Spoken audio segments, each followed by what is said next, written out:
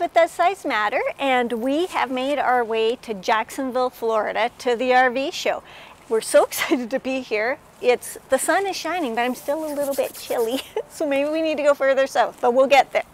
We are at the Campers Inn RV Center, where they have the Rockwood product, and we've got a number of viewers that are interested in seeing this, so we have done the research and we've seeked out the trailer and we're going to show it to you. Today we're going to do a tour of the Rockwood Mini Lite 2104S. This is a very cool trailer and I can't wait to show it to you. But remember, everything we're telling you is just mine and Corey's opinion. We ask a lot of questions and we do a lot of research. One of those places that you can go to as well is called rvreviews.net, and I'll put a link to it in the description so that you can check it out too. New, used, if you're looking at buying, you want to check them out and get all the information and research that they have done too. So, without further ado, let's check this one out. As always, we're going to start here at the front, and this is kind of a unique front in that they've got this really cool window, and you'll see in the construction video that you can link to at the end. I tell you a little more about that. And while you're there, don't forget to hit subscribe, give us a like. We love having you around. But anyways, this window is made of automotive glass, so that a lot of people were worried about these windows. Not only do they look cool, but they're also strong. You get a rock guard at the front. It's the average material that you'll see on entry-level trailers is this. You get your batteries here, two 30-pound propane tanks, an electric jack, yay. And let's carry on around this side and see what we can find. You do get manual stabilizer jacks. No big deal. Go on YouTube, there's lots of ideas, you know, hooking drills on to move those up and down. And then let's come around to the side. Okay, so this is the first storage bay. And first of all, I got to show you that it is on the magnet system, so I do like that for holding up the doors. And I mean, it's not the hugest storage area. And what I did notice is that right now what you're looking at is underneath the Murphy bed, and you can see that it's not completely closed in there. So I don't know if that's a problem for you or not. You can still put all your stuff under there. Here is your water fill, and then we've got the slide. The slide mechanism's a rack and pinion, which is completely appropriate, electric. You've got your flaps here and your bulb here to get it sealing. Looking up high, you can see you get the topper, which we think is important. Also, while you're up there, take a look at the little eaves trough and the spout that pushes the water away from your rig, and it is a curved roof, so that water's going to shed for you. Let's go around and see what else. Okay, so this is inside the slide. So that's interesting, and it's really tall. Take a look up in there. There's a lot of, you can put some tall stuff in that space, or long stuff anyways. And then there's another one here, which, you know, there's a lot of space there. And again, I mean, you can see the drawer space, or you know, the edges of the drawers, you can see them. So it's not like a fully enclosed space, but you know, I don't know that that's good or bad, it's just different. You're getting frameless windows, and just so you know that I believe on this particular model these are single pane, but you can as an option get dual pane windows, so that's a very nice thing. Coming around down here, this is where you're going to hook up your sewer. You've got your valves here and the gray over there. Now the tanks are enclosed and they do have heating pads that you can put on them, but I'm seeing that the valves themselves are not enclosed. So moving over here, you've got your city water connect. This looks like it's for antifreeze, so it must be for like winterizing. You've got your black flush, you've got cable, satellite, and here is your 30 amp connection. So coming around to the back, you've got a ladder for your fully walkable roof, and I did have an owner come by who was a bit of a larger guy, and he said he had no problem going up on his roof and he didn't have any flexion or anything like that. So I always love talking to owners because those are real people reviews, right? They've used this rig. You also get your outdoor shower. You get a 2-inch receiver, so that's going to be for like your bike rack or something like that. That's what we'd put there. We always carry our bikes everywhere we go, so you can put that there. You get your spare tire, and I like that it's over here and off to the side because that makes more room for whatever you're going to put in there. It's better than having it underneath because when it's underneath, it's out of the way, and that's great until you need it and you're in that situation and you're on the side of the road and you got to climb underneath to find your spare tire. So this is a great place for it. Over to the passenger side, you can see that you get this quite large awning. It's going to have a LED and it'll be electric. You get outdoor speakers, frameless windows, you get a hookup that you can bring your TV outside if you want, but these are really popular trailers. And we were just talking with another owner and he was telling us that he never brings his outside because it brings all the bugs over, and I'm thinking that's probably true. So what else? So the torsion axle, you'll get information on that in the construction video. You've got some aluminum wheels with the Castle Rock ST tire. It says ST 205/75R14. I don't know what that means, but for those of you who want tire information, I hope that helps you out some. What else do we got? Some more satellite or cable hookups, some electrical. Then the other thing is there's this little rail here, and I wasn't 100% sure what it was, but they tell me that you can hook a table on there or a barbecue or those kinds of things. So it just helps you to move some cooking and some things outdoors. Kind of cool. Let's go look at the storage up front here. So this is the other side to the front storage underneath the Murphy bed. And then there is another little compartment here. And right next to it is your hookup for solar. So if you want to put some panels on top, or if you wanted to go get a portable panel or those kinds of things, you could hook it up to this rig and use some solar power as well. So that's kind of cool. Let's go take a look at the door and the steps. If you've been watching, which I hope you have, you know that I love these steps. I love them because they're sturdy, they're kind of stretched out, and they're just so simple and easy to put in and out. Once they're up, they're up. They're not falling out on you. They're safe and secure. When you get there, it is so simple to put them back down. I'm no bodybuilder, and I can put those up and down no problem at all. Let's check out the door. Okay, so it is a friction door. I love those. It does have a stopper here. You get your screen, you get a window in the door, which I love, and this is a nice, decent screen that's going to close on itself. But I saw something that I have to tell you about. Okay, gotta love the door, gotta love the window in the door. Gotta love this privacy blind in that window. The problem with it is that you can't close it from inside because the screen is always in the way. So you do have to come outside, pull your privacy blind down, then go back down, open up your screen, put it in place, and now shut your door. Just a bit cumbersome, but it's cool that it has one. So let's go in and check it out. Come on. This is a pretty spacious little trailer.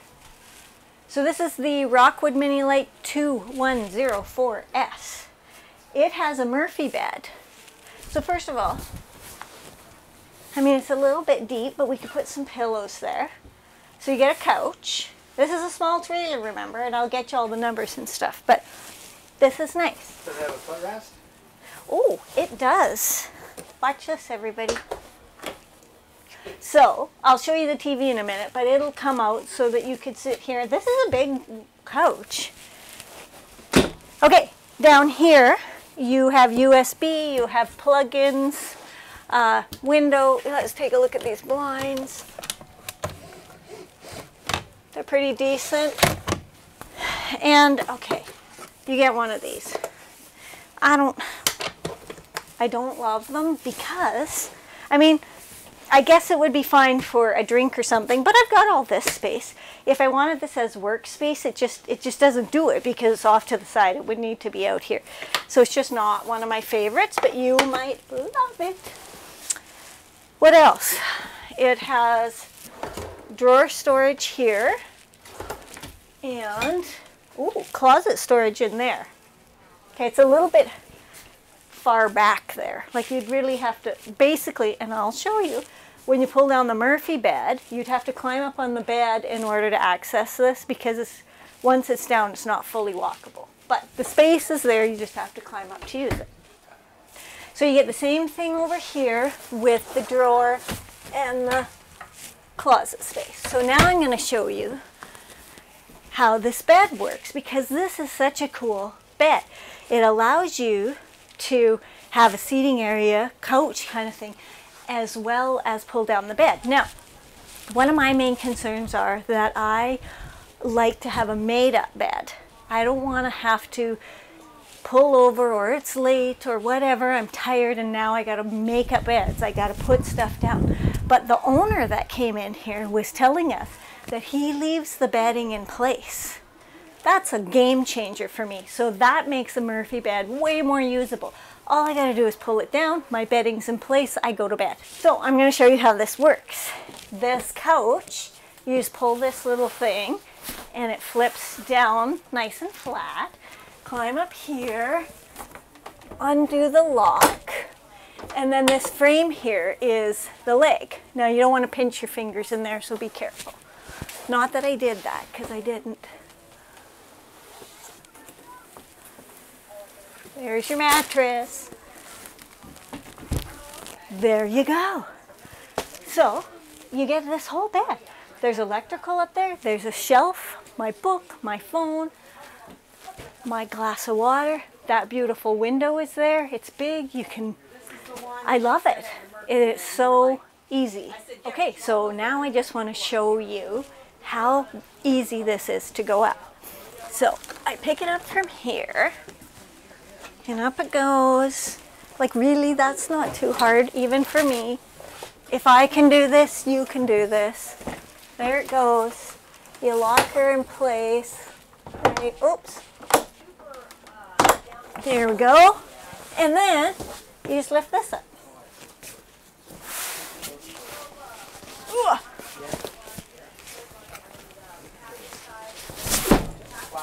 Ta-da! So I also wanted to show you, if you so chose to leave this bed out, you could close it off in this curtain, and you can see that it does not block the doorway or really use up much space at all if you want to leave the bed down. So you could. But it's easy to put up too, and since you can leave your bedding on it, I think it's very cool. So let's move on. Here is whatever you want it to be. It could be shelves, it could be a closet with the rod, or it could be both, right? These are removable, so you could have like a shirt closet and then shelves. You could do it any way you want it. So I do like that. Then moving over to the dinette area. So then here is your dinette, and this is a significant dinette for a small trailer. It's a U-shaped dinette. It's going to make down into a bed with this table. I'll try and find another video where I have put this type of table down for you, and I'll put it up in a card so that you can click on that. The cushions seem comfortable. I do like the window. Table looks nice. It's got a wood edge to it and a laminate top. So my only concern about that would be water getting in there, but it looks very nice. Let's check out the storage. So this whole thing is storage, and it is quite deep. It's not super tall, but that's okay, and it's accessible, so I like that. Down here you get some storage as well. Ooh, and they're drawers. Okay, I love that. So they're fairly deep and they're drawers. Can you access it from under here? No. So that is probably one of my most favorite ways to have storage under there. Of course you get carpet and you get the vinyl floor. I don't love carpet, but that's a norm for a slide. Back here is more of the same kind of storage. Do you want it to be closet? Do you want it to be pantry? Whatever you like, it works. Down here is just an access to, I believe it's a water filtration system. You do have electric and you do have more access on this side. Then you get a big fridge. You know me, I'll figure out how big. But it's pretty darn big. I like it. Then, if we move around to the rest of the kitchen, you get a, let me see, 3-burner propane stove with a cover. So that's nice. You get an oven. It's pretty deep, hey? That's a pretty big oven, I think.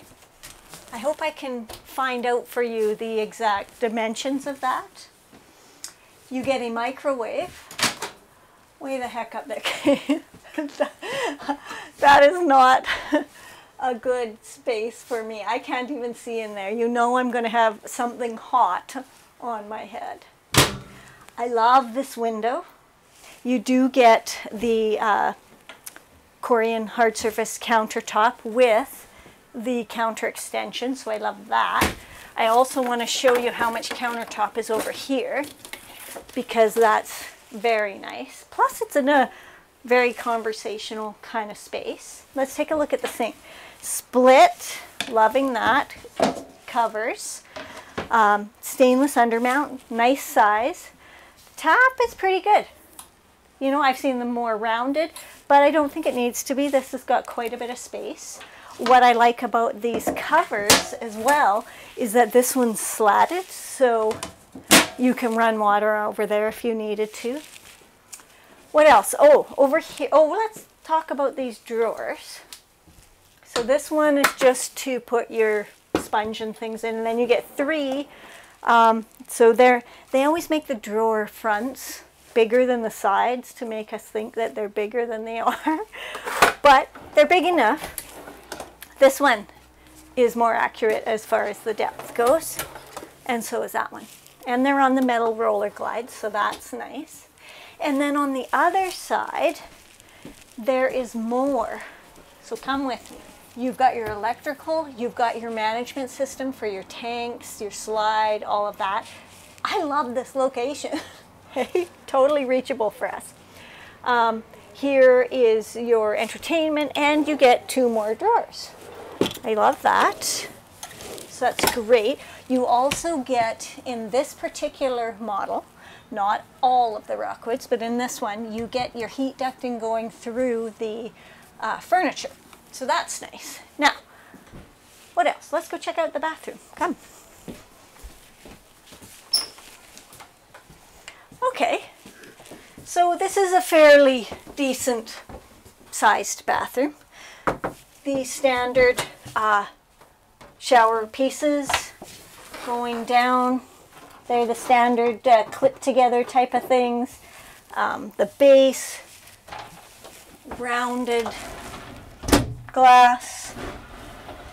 So that's all nice. Your fixtures are standard for this level of trailer. Oh, this has the recirculating water, so that when you're out boondocking or something like that, and you're not necessarily having hookups, you don't waste water waiting for the warm to come make it through the pipes to get to you.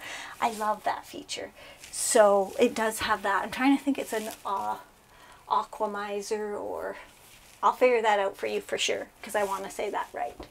You do get fan, you get AC ducting, you get storage.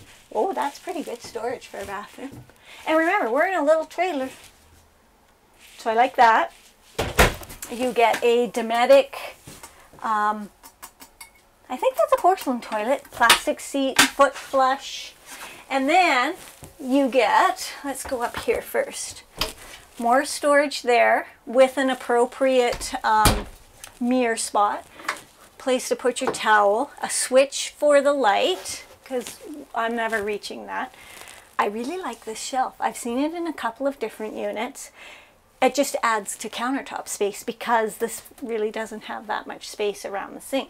Decent sized sink, as you would expect, taps, laminate with a seam, not my favorite, electrical, and smaller, but it's there. You got some storage. I mean, this bathroom already has a lot of storage. So that's pretty good. And then floor space in here I think is roomy enough. You could walk out there and get changed and dressed if you wanted, but I do think that this is fairly roomy for us. We'd be fine with it. So this trailer, looking up, also has a 15,000 BTU ducted AC. And then there's also a Wi-Fi booster and things like that. Another thing you want to consider when you're purchasing any RV is what it's like when the slide comes in.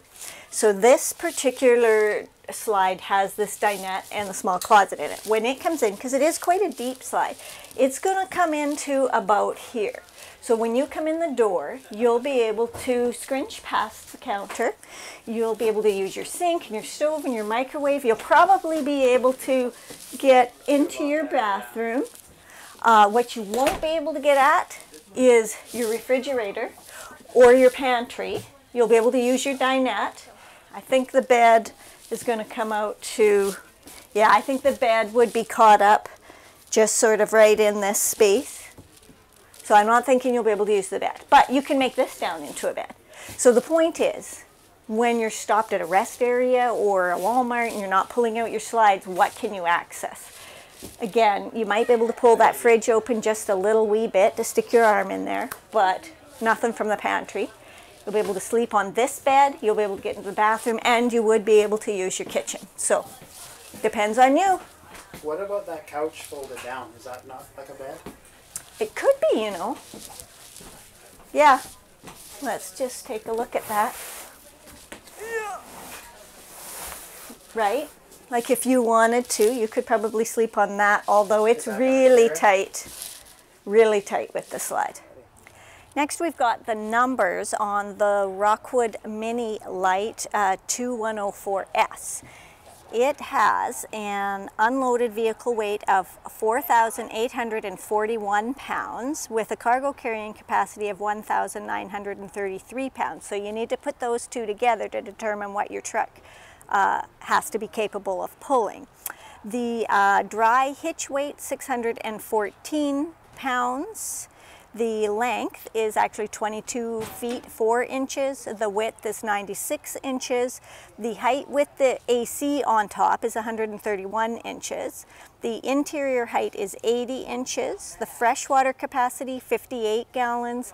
Gray water capacity is 30 gallons, and the black is also 30 gallons. Now, that Murphy bed, when it pulls out, is a 60 by 74 inch bed, and then that whole dinette, when it makes down, is 44 by 85. Oh yeah, I wanted to tell you about, I still haven't figured out the size of the fridge, but I'm working on that. You get a 55 amp converter. You get a 20,000 BTU ducted furnace. You get a 13,500 BTU ducted air, and it is an option to move that up to 15,000 if you so choose. Look what I found. Here's the price at the Jacksonville RV show today at the Campers Inn RV. You can get the Rockwood Mini 2104S for $24,888. So if this is the one you're looking for, it's here. And that's everything on this really cool, small, lighter trailer. If you've liked it, give us a thumbs up. Don't forget to hit the subscribe button. Check one of the links at the end to get to the Nuts and Bolts construction or another tour, or come along on an adventure. We'd love to have you. Thanks for watching.